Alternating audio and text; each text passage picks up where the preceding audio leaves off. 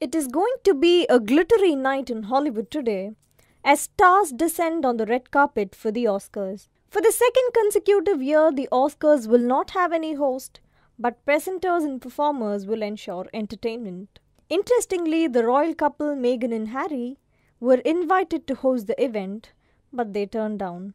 Who are the nominees? Joker leads the pack with 11 nominations, including the Best Picture, Actor, Director, and more.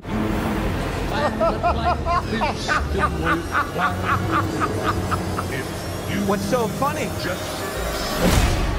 It is followed by Quentin Tarantino's Once Upon a Time in Hollywood, Martin Scorsese's The Irishman, and Sam Mendes' 1917 with 10 nominations each. If you don't get there in time, we will lose 1,600 men.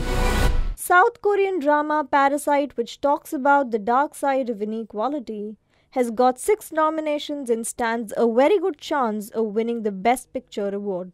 It is also the first South Korean film to bag the Best Picture nomination. On the other hand, British epic war film 1917 is another strong contender for the title, given its gritty portrayal of the First World War. Joaquin Phoenix has been taking home several awards for his performance in Joker as a failed stand-up comedian who becomes completely insane, and is set to take his Oscar home too, if only one of the 4 others don't let him.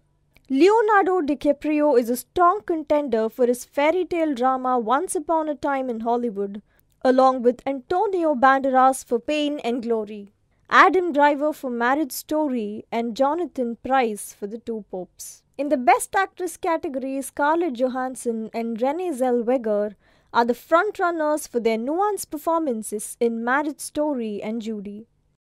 Whether Leonardo DiCaprio wins the Best Actor or not, his partner in crime in Once Upon a Time is leading the race in the Best Supporting Actor category. On the female side of supporting, Laura Dern is tipping to bag the prize for her role in Marriage Story. While 9 films will fight it out for the Best Picture, there are only 5 candidates for the Best Director. The contenders include Sam Mendes for 1917, Todd Phillips for Joker, Bong Joon-ho for Parasite, Quentin Tarantino for Once Upon a Time in Hollywood, and Martin Scorsese for The Irishman. Celebrity actors Olivia Colman, Rami Malek, Mahershala Ali and Regina King, who won the Academy Awards last year, will be presenting the trophies for the winners this time.